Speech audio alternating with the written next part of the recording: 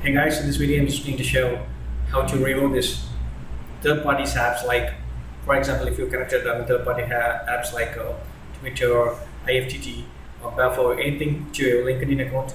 I'm just going to show how to remove those. Not before, I'm just telling about the third parties too. So how I'm going to do is I'm going to go to your login of LinkedIn and click this privacy and settings manage. So here you can see of your account details and everything here. So here you can see this third party details. Just click here and see the third parties apps or Twitter, anything, whatever. Sometimes you might have connected your LinkedIn account to post simultaneously to Twitter account. So here is the third parties account.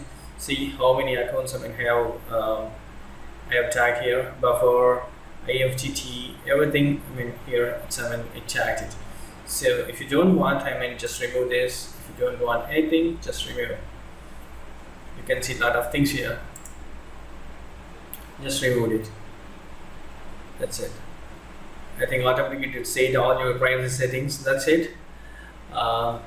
This is the way you can remove the third-party tools here.